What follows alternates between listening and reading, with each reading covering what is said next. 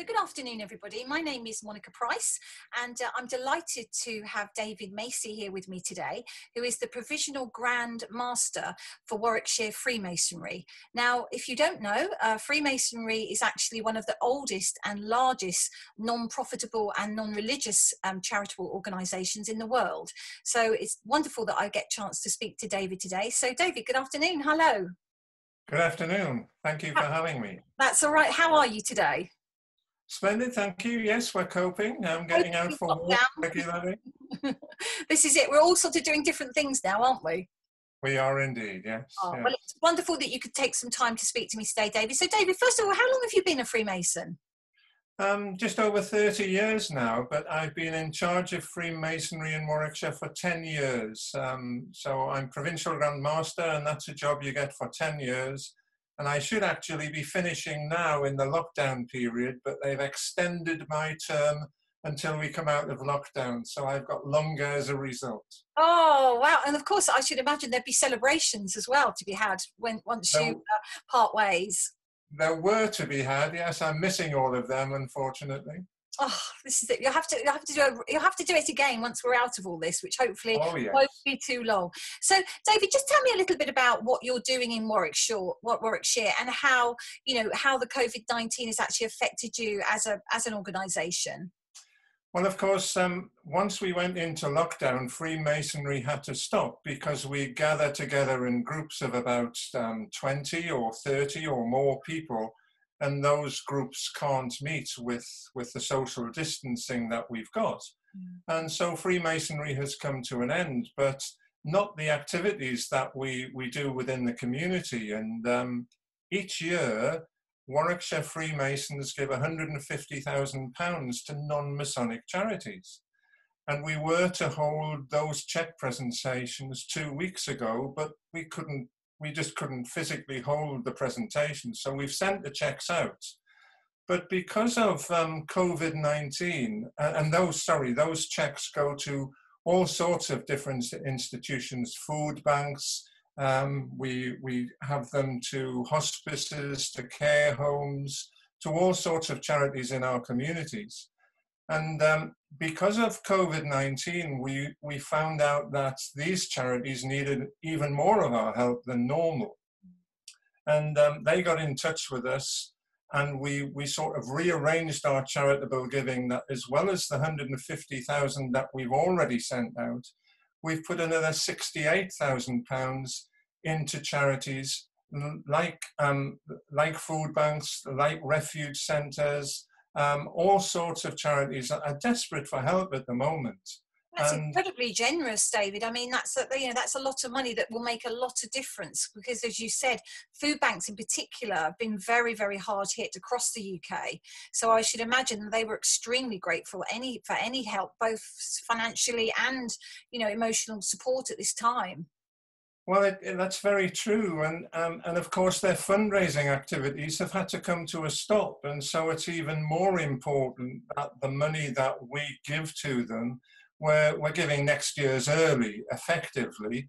But if we need to keep supporting them, then of course we will. We will do that because we've got the facility to do it. And I'm very proud to be able to do that. And I mean, as far as an organisation is concerned, David, what sort of changes have you had to make because of the lockdown period? Obviously, you've said you obviously can't have your regular meetings that you normally hold.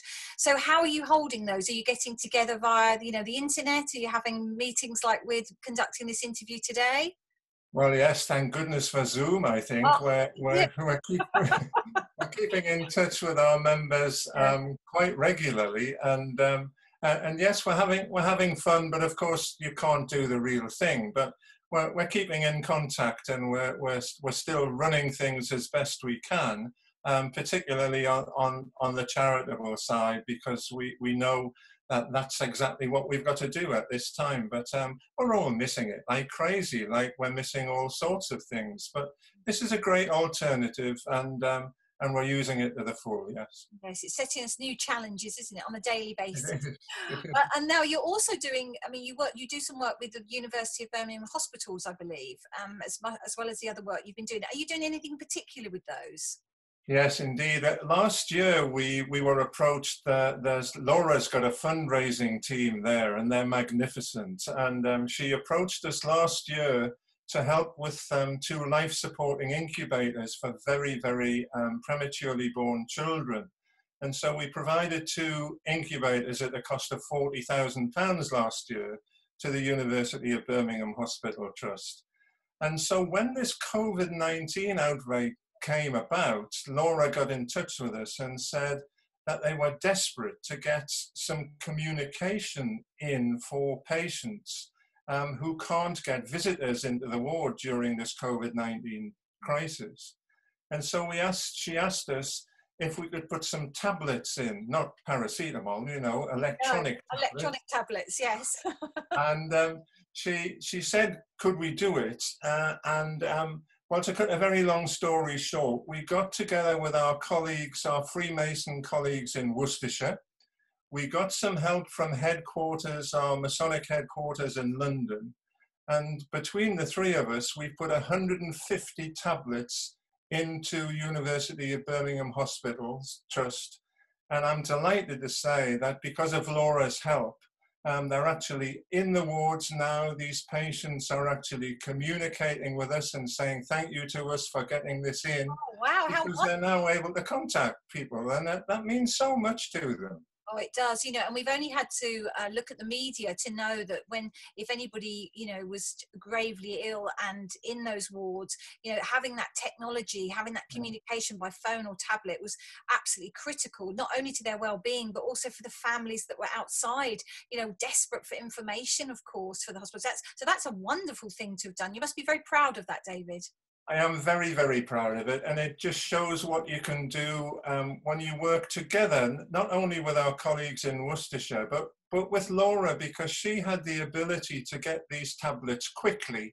As long as we could get her the money quickly, and Warwickshire ensured that we did that, and we cope with the bureaucracy process to get it from elsewhere. But yes, we've got it done, and with Laura's help and the backing of all the Freemasons around here, we've made a difference, and that's really very, very heartwarming. I'm very proud, yes, very proud indeed. And when we come out of this, that'd be something really wonderful to look back on. And just remind us who Laura is, David. Does she work for the University of Birmingham Hospitals? Laura heads the fundraising team at the University Hospital Trust, and she's a very delightful pest. She keeps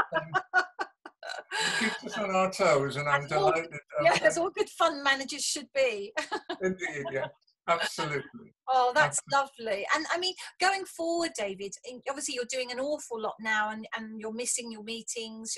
As you say, I mean, that's a massive ceremony when you deliver your checks to the organisations that you've chosen to do so. So, you know, as you've said, you know, you've kind of given this year's money and next year's money together to try and make a difference, really.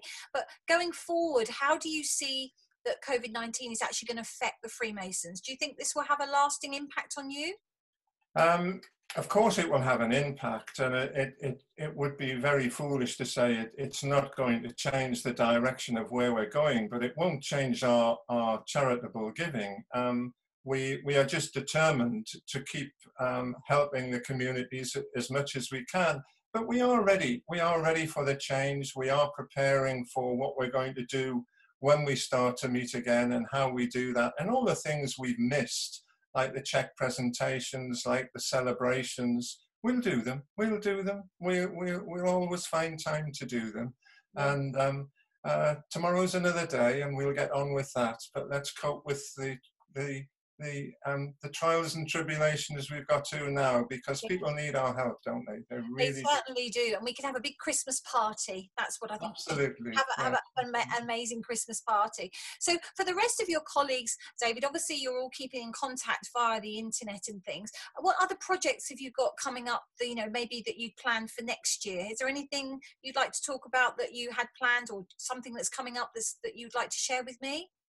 Well, in fact, of course, that's not my responsibility. It's my successors. So the big thing that the big thing that I've got to plan, that my team have got to plan, is getting me replaced because my term, as I say, Yes. comes to an end. Oh, you Uh, must be very sad about that because you've been in the masonry, for a long time, for a number of years, David. So what are you going to do with yourself?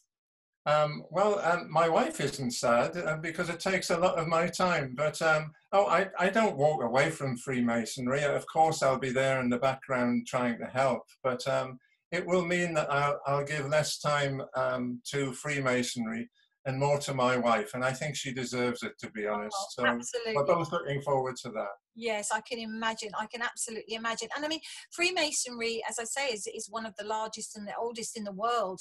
David, do you think the Freemasons will continue to do exactly what they've always done for many, many years, moving forward? Oh yes, I think so. Out of this, we're going to be even stronger than when we went into it, and people will understand that we've created an awful lot of bad press for ourselves in years gone by for whatever reasons. But I think we're showing now that Freemasonry working in the community is a force for good, and we thoroughly enjoy it, and we enjoy helping where we can. And when we come out of this, we'll be as strong as ever. And I'm looking forward to being part of that. Yes, and wonderful that you collaborated with Worcestershire on the project that you were talking about with the tablets. And that's a really lovely thing. Do you think that will continue to do, you'll continue to do that, David, looking forward? Oh, massively so. We work very, very closely together because areas of our area, our provinces, they're called, overlap, you see. So yes, we work closely together all of the time. And since this hospital was in both our territories, it was just common sense to work together. And we continue to do that. We get on very, very well indeed. There's some rivalry, some friendly rivalry. Yeah, well, that's But okay. That's always a good thing to have, just a little bit of oh yeah, rivalry. absolutely. Oh, David, it's been an absolute delight to speak to you today. Thank you so much, and I Thank wish you you. all the success with the hospital. The thing that you did there was just incredible, and I'm sure that is being used, and people who are using it are extremely grateful for that. And I wish you all the best with your retirement, as you will be coming up very soon. But thank you for speaking, and I look forward to speaking to you again in the future. Thank you. Thank you very much. Thank you.